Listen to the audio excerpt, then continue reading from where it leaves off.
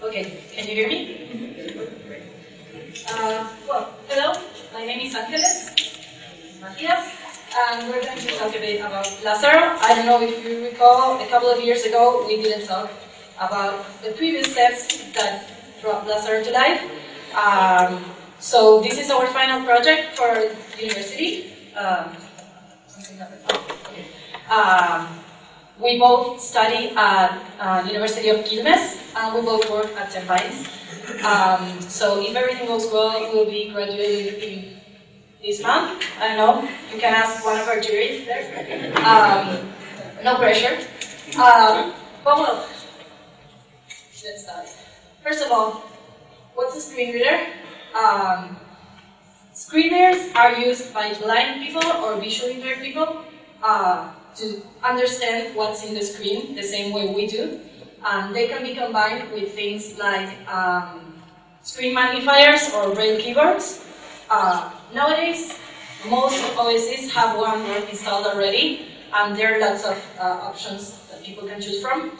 So what they do is they detect what's on the screen we usually see, like this could be a web page, and they try to rearrange that and create a visual model and order the information the same way that we would usually read it with our eyes. So they do that in order to send it in steps to what is called a text-to-speech synthesizer. From now on we will call it TTS. It's not because I can't pronounce that word, don't think it's because of that. The text-to-speech synthesizers basically do that. They grab the text that was transformed and they say it out loud. The voice can be customized in lots of ways. They can test the speed, lots of things. So I guess this wasn't intentional. So the motivation behind this, we teach with Smalltalk.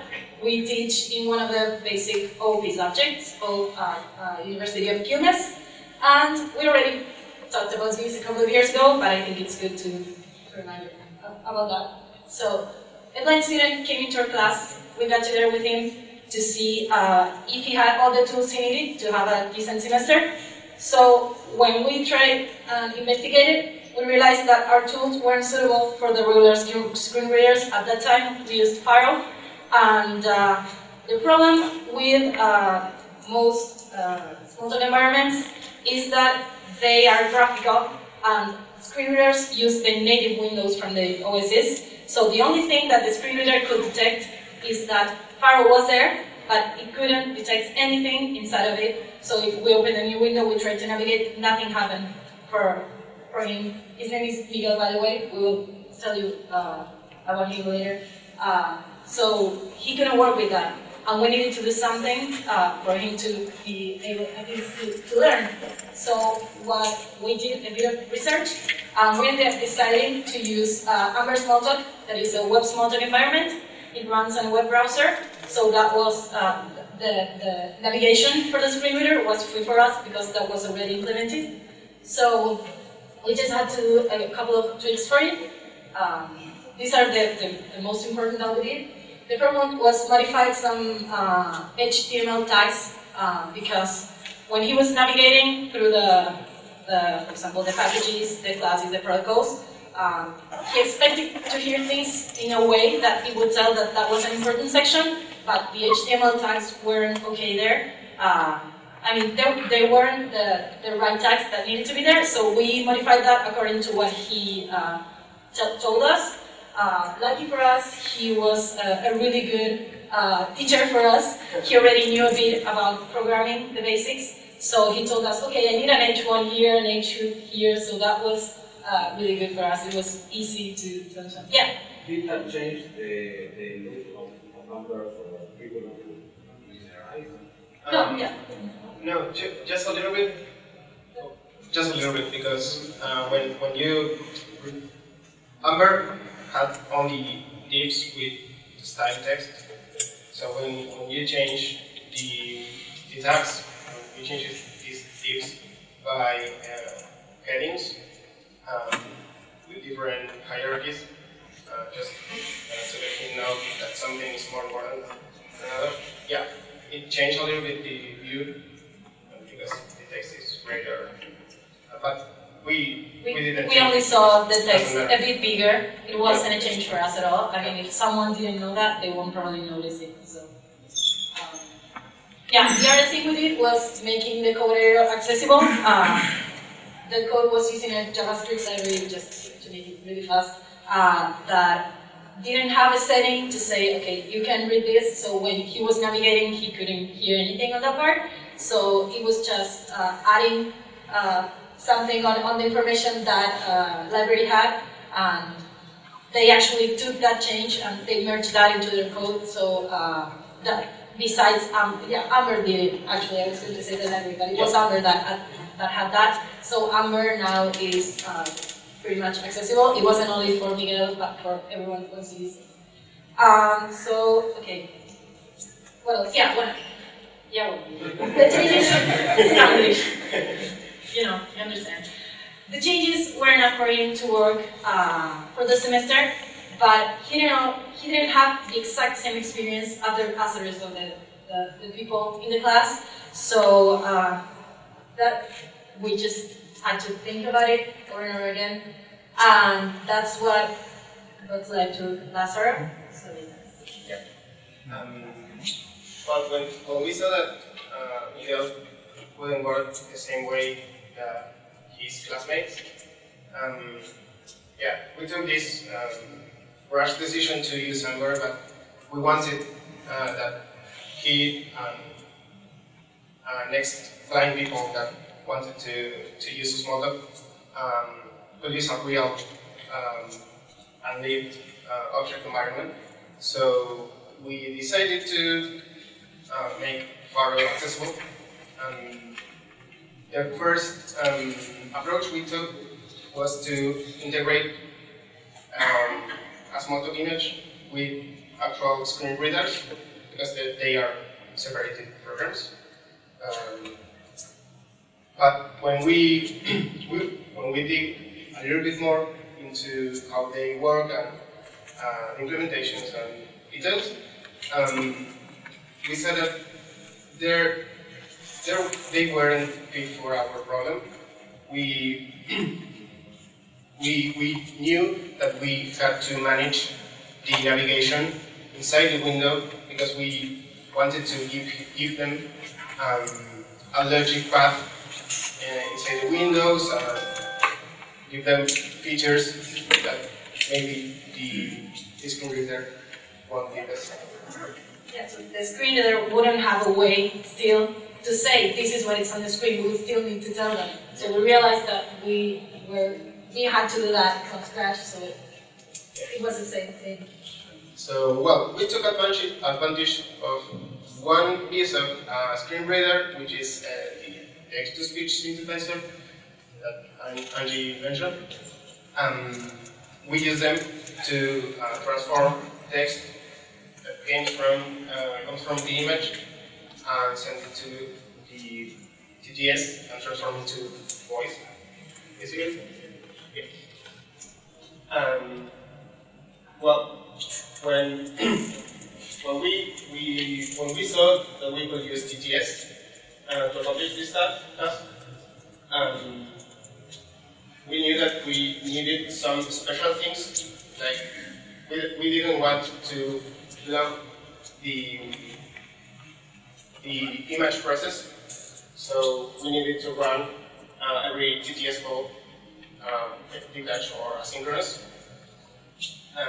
So well, for that, we use commercial and OS process, which are two libraries that communicate with the operating system, creating external processes and processes inside the image.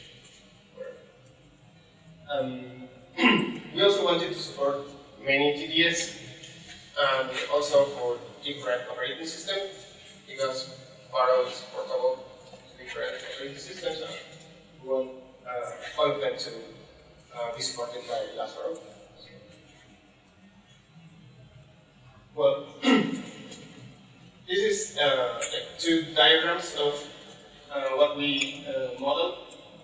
We have two different different hierarchies.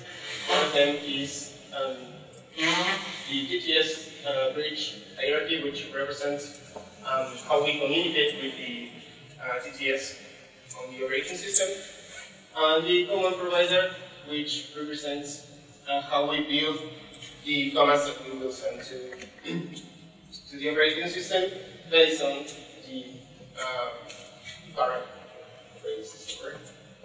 For now, we only support Linux and Windows 32 bits. We are trying to support also likewise and Windows 64. But yeah, it's a work. You have to wait.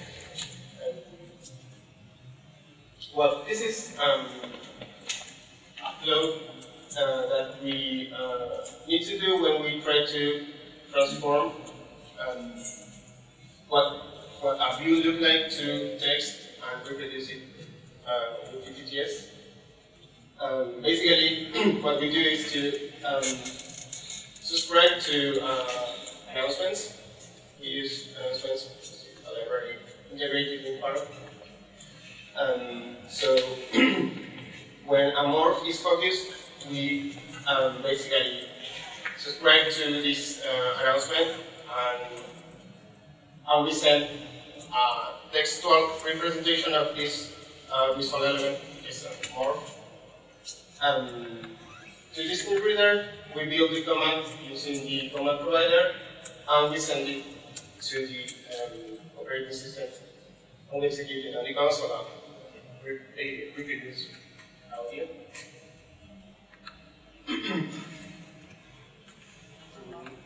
Yeah, so to sum up everything that Matías just explained, there was the three keys that we needed to do to make it work.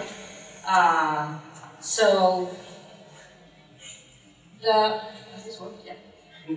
So the text that comes from the announcement that Matías told us, like for example, when a Windows is opened, and is processed in some way, comes and gets into the bridge. The bridge knows the command that it needs to use for the TTS, depending on which one it is using. It also knows how to ask for which OS we are currently running everything in. So the bridge builds the command based on that, based on which TTS, which OS, and sends it to the OS to execute that. Then we do that through command shell and OS process. So we open an exclusive process for each TTS command that we need to send. That's separated from the Smalltalk VM. I know that might seem obvious, but at first we had to fight with that a bit. Well, we send the command to the OS. The OS takes on from that, it executes it, calls the TTS speaks, and then we know what we're trying to see here. So well, this is kind of more in an abstract way. The final implementation allows the environment to communicate with TTSs, sending a written model that's created by Lázaro, based on the things, the visual model that it needs to create depending on what it needs to translate at the moment.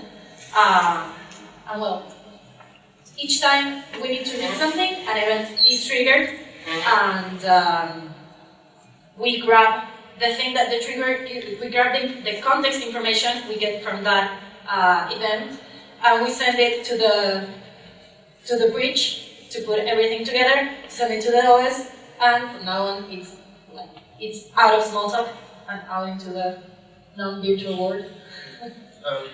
This graphic is basically to abstract the ideas, because in the future we want to port Lázaro to different Smalltalk distributions, and most of the things in the layers are different on the different distributions.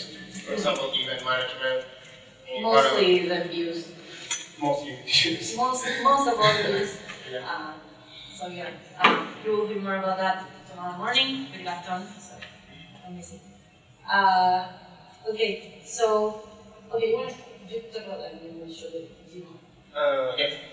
So for giving a good experience to the users, we wanted to improve a little bit the interactions with Pharo. We added some settings on the menu. In that case, we only have one of them to select the current TTS. We could have many TTS. We support them. So, well, we can select it in the menu. And the funny thing is that it will automatically change the TTS only selecting, changing this option. Right? It's amazing. Interaction improvements. We also added some shortcuts because we wanted we wanted to interact with Lázaro easily. So, well, the first command is to stop reading text. You don't know how annoying that can get. Mostly when you're not blind and you're trying to make it work and you hear like 10 messages at the same time. Yes. I have a funny story about that. I will tell you in a few seconds. And the other one is to read the text editor when you are right now. If you're navigating a window and you stop on a text editor and you want to reread the text that is inside, well, you can do it using this command. It was useful for me, at least, when I was debugging and using the tool. A funny story about the first command was that when we were implementing Lázaro, it was really annoying because it talks all the time. If you... All the time. Yeah. So we created this command to stop the screen reader. And also, the TTS bridge model allows us to create like a null bridge that says nothing. So that was good for development reasons. Yeah. I mean, we could have muted the computer, but that was like... Yeah. Well, navigation. To be more like friendly when navigating to the on the system browser, we decided to build like a path between every component on the browser. When a window opens, we read the title. If you navigate forward, it will go to the packages. You can search on the packages. You can move between the list of packages. If you navigate forward again, you will go to the classes. You can interact with the classes, like looking at the class side, the information, whatever. After that, you go to the protocols, messages, and the method that you inbox. So you are describing the sequence the screen reader follows when getting a browser, no? Yeah, when you navigate forward on the window. Is the key of navigation. Yeah. Yeah. So, yeah. Because blind people usually don't use mouse, so they use the keyboard. Well, we wanted to have a nice navigation. So it keeps going this sequence even, for example, the user is just browsing up and down, scrolling up and down packages. No. It's on demand. It follows you. Yeah, it's on demand. It's if you want to move into the next step and you're in the packages column, you will move to the classes column. So they need to have a logical order, but yeah, it's on demand. Yeah, it has like different reading steps. When it starts with the title, it just reads the title. But when you go to the packages list, it reads where you are. It says packages. Yeah, we have a demo. Yeah, it will be. The bad cuts are killing the review. Let's move on to that. You will notice that. You'll notice that the windows are changed in a bit that might result annoying to the eyes. This is a beta version, and mostly blind people won't care about that. So, but we had to change a couple of things so they could have a proper way of navigating through this. There were some things that were on the way for them. Okay, so you just pause a bit. It's alright. So, blind people won't use the mouse, so they have to use shortcuts and everything. We know that opening the system browser is done with Control plus O plus B. So Nautilus hash system browser. So it reads. you just read the title. Yeah. So you can see that the elements are like weird. This is mostly. Yeah, something. Yeah, so no, for opening those, it has some shortcuts. There were some things that we needed to do ourselves, and there are more things that we need to do, but they're not done yet, mostly for managing and customizing the TTS. But yeah, or I think something that we're still fighting with is moving between windows, because navigating through one of them, but you can like Alt-Tab in Pharo, so there were a couple of experiments, but nothing that works. So, okay, let's suppose I want to go to the Lázaro package. So, I go to the next step for navigating, that is down with Control-Tab. Package selection. So it read like the column, right? So it didn't read the packages. It just announced it's a hidden title we have for the column. So, for example, I want to look for the Lázaro package, so I just type LAC. So Lazaro. it tells me that I'm on the Lázaro package.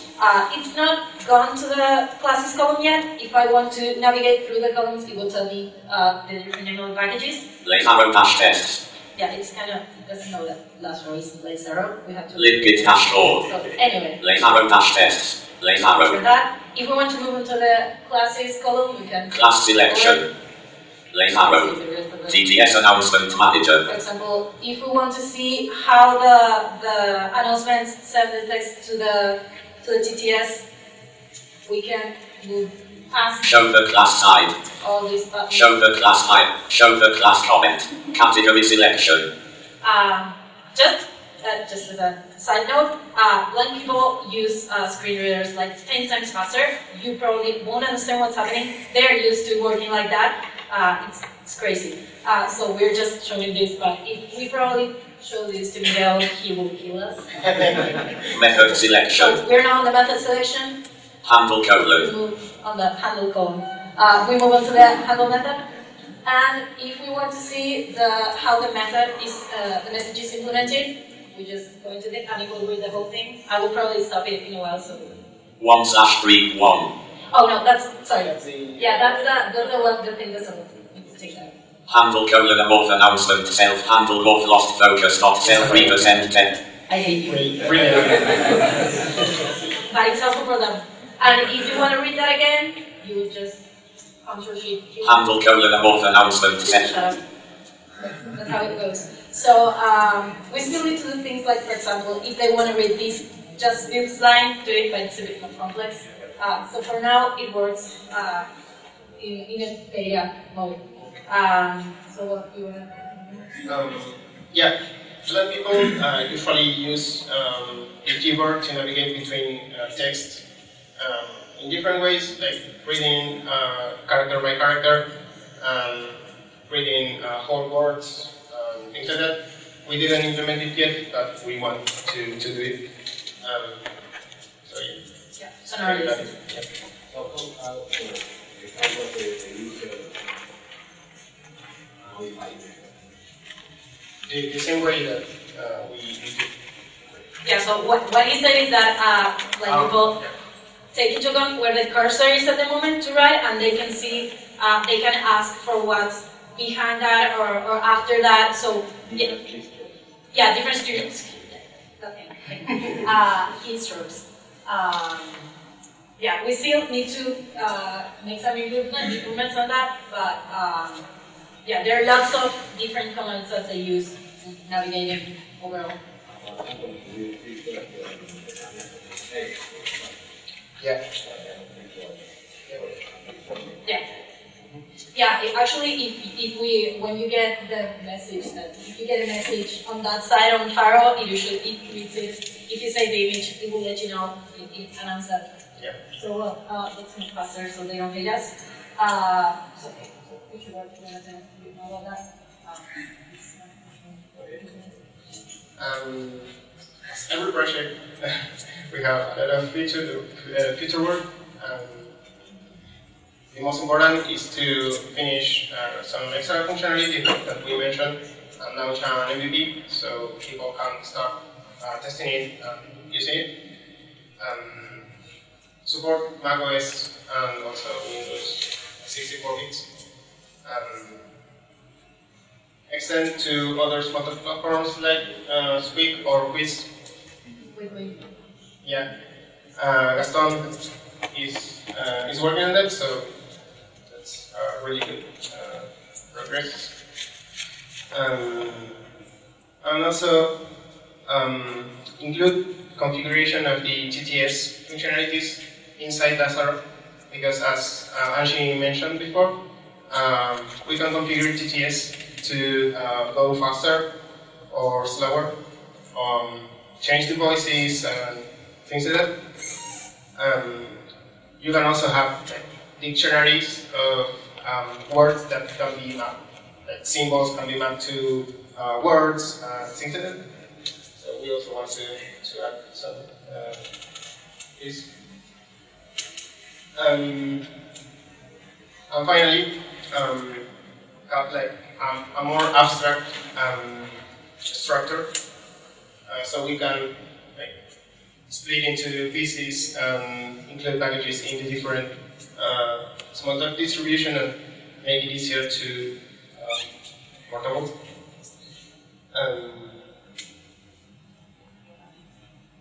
Well, contribute. If you want to contribute, you have to go to Lázaro project/Lázaro. We have an installation guide and also some instructions on how to set up the environment. And wherever we are under the MIT license, you can send us an email on this mail. Conclusions? Yeah, so in terms of conclusion, I will really fast. Thinking about this for such a long time made us think about a lot of the programming the impact it can have in terms of inclusion. Like how many times we think about the final user having a disability when we program, or when we're building the tools that other people are going to use to program. Also about the concept of universal design that is kind of related, is the idea of having every single thing that you build, make it being ready as it is when it first comes out to be used by anyone that has any kind of disability. That is a concept on itself. I didn't know it before starting to work on this. And also, this is kind of our fault, smalltalkers, because of the evolution of Louis and how it made blind people step away from the evolution that the rest of the people were having. And nowadays, most blind people choose to use text editor to program.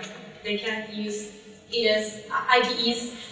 It's in the same way we can do. They can use tools like a debugger in the same way as we do. And that is kind of sad. We want to encourage people to think about that the next time they're trying to build some new tools and help us make the GUI and blind people friends in the way they can. So yeah. So our conclusion, we did for the whole final project that we had, is that we shouldn't have extra languages or extra tools. We should have the same tools being used for everyone. And we need to think about that, we need to have that in mind. And it's not that hard to have it. And I think it's way more easy to build something from scratch, thinking like that, than trying to adapt it later on the go. So, yeah. We want to thank very much the University of Quilmes that deserves to come home and gave us all the time we needed to do this, especially Máximo Prieto and Noel Garbesa that were dealing with our crisis this past month, and Pines, that is our our second house that also gave us lots of time and lots of people to discuss about it. Everyone is going to judge our final project in a couple of weeks. So, most of all, this is Miguel. This is the guy that we were supposed to teach, but he ended up teaching us lots of things. So we owe him a lot. So that's it. Any questions?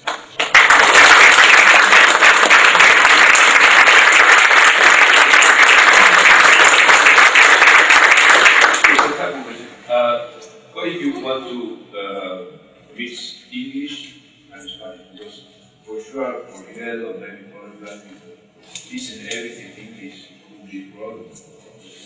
Yeah, so Spanglish, mostly in universities when people are learning, happens a lot. Everything is built in English, and sometimes we end up programming in Spanish for the English natives who don't know about that. I know there are most mature screen readers or TTS that can adapt to that. For now, we only try with English TTSs, but for example, I know that Gaston is working with a Mac TTS that has a voice in Argentinian Spanish, so that sounded pretty cool. I don't know how it adapts to English, but I know there are more mature tools that we can put our heads in here. Yeah, in that cases, I think it's always useful to change the configurations, like change the voice when you read Spanish, change the voice when you read English. Yeah, but I don't know how that is done dynamically. If it identifies the word is in English or in Spanish, how, you know, that thing. Yeah. So you started out with Amber, where you had the document model behind it, and you came here to it. And then you went over and you implemented it in extension to Pharo. How did that compare in the end? What were the pluses and minuses of either of those approaches? I think they are really different because HTML is basically supported. The only thing you need to do is to put the right text and that's it. Screen readers support reading HTML. But from a blind person's perspective, was the experience, how was it? Not what you had to do, what the end effect was. We approach it to be the most similar we can. So your target was actually to make Pharo behave like Amber. Not to be accessible, not to behave like Amber. Yeah, for example, we have Martin here. He was his teammate on the OOP class of the final project they did. And there were a couple of things that Miguel couldn't do. So Martin ended up working with Amber, and they did a couple of hacks in order to work together. So what happened is that, for example, he couldn't, if we had an example in class and we exported it, he couldn't export it to Amber in such an easy way. So if you're telling me, like, if I should recommend people to use Amber, yeah, definitely. But we wanted to do this because we wanted, if we were going to use a tool in our class, we wanted everyone to be able to use it. But yeah, I think in terms of for a blind person, I think Amber was pretty much, it was good enough. If you try to make two people work with Pharo and Amber, there were some frictions there, but Amber worked okay. Yeah, the problem we had was that the experience wasn't the same. If we had previous lessons, he could import it into Amber, for example. We approached different problems. I think if we build Lázaro correctly and we add more features to it, these problems will disappear. This is our main goal. What's the Pharo user experience moving out around